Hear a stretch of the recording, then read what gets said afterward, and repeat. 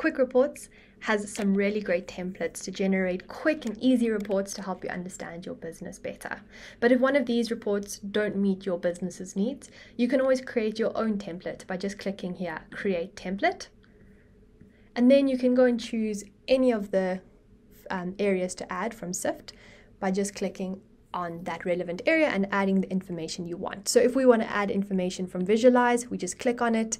We can click on Overview, and maybe we want to add the financial health information. So we just click on it and click Next. And here we can choose if we want it to be monthly, quarterly, weekly. I'm going to stick with monthly, and what we want it to compare to.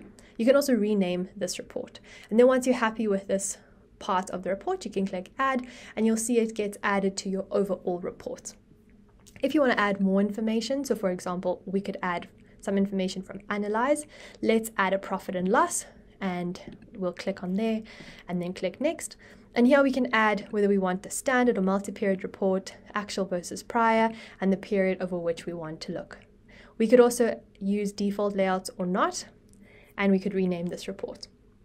You wouldn't be able to add a build P&L or a build balance sheet through Quick Reports, as Quick Reports is creating a template that you can use for all entities, and build P&Ls are specific to one entity. So if you want to add a build P&L or a build balance sheet to one of your reports, you should rather use the advanced reports feature.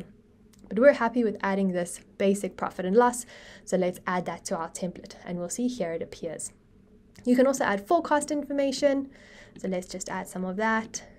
And another cool feature is the option to add commentary. So you can click on Other, click on Commentary, and you can add executive summary, manual commentary, or a liability disclaimer. Or alternatively, you could upload documents. So you could upload organization documents.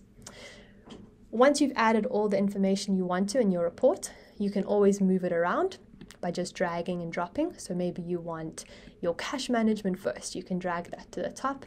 If you want to change some of the information in any of these areas, you just click on the cog and you can go change it. So if you want your profit and loss to be annually instead, you can just go change that, and you'll see now it says monthly, but as soon as I click update, that changes to annual. And if you want to remove any of these items from your report, you can just click on the dustbin button. Once you're finished, you can go name your report and then click Finish.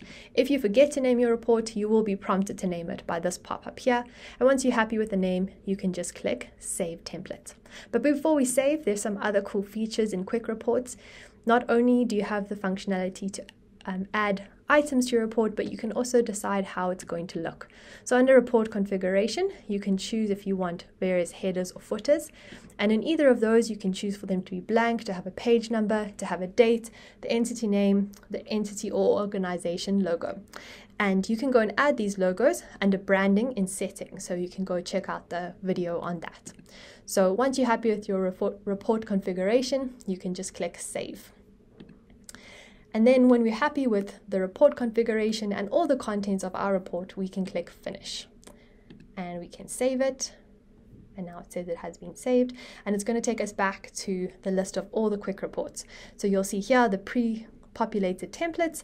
And at the bottom here, Test 3, that is the report that we want. We can always go back and edit it and change things just by clicking on Edit. And then we have the option to generate this report. So we can generate it by clicking Download. And here you can choose which entity you want it generated for. So let's generate it for that entity. We can choose the year that we want to generate it for. If we want to apply a default layout, we don't have any layouts for this entity, but we could choose that. And you can also include a watermark. And once you're happy, you can either click Excel or PDF, and that will generate your report in either Excel or PDF. You can also share your report by just clicking on this share button. And here you have two options. You can either get a preview link or schedule report. So if you click on get a preview link, you will be able to choose the entity that you want to generate this report for. You'll be able to add a watermark. And when you click generate link, you will get a link to a PDF version that you can, send that link to someone and they'll be able to see a PDF preview of the report. You could also schedule this report, and that will take you to the schedule reports feature under reports. And here you again can select the template. So we're going to use test 3. That's a template we were working on. We can select our entity and our watermark, and then we can go through all the different selections within the schedule reports feature, which you can go check out in the schedule reports video. And at the end, you'll get an option to send this report and share it with someone else. So I hope you have found this video on quick reports useful, and I hope you'll have many happy turns with quick reports.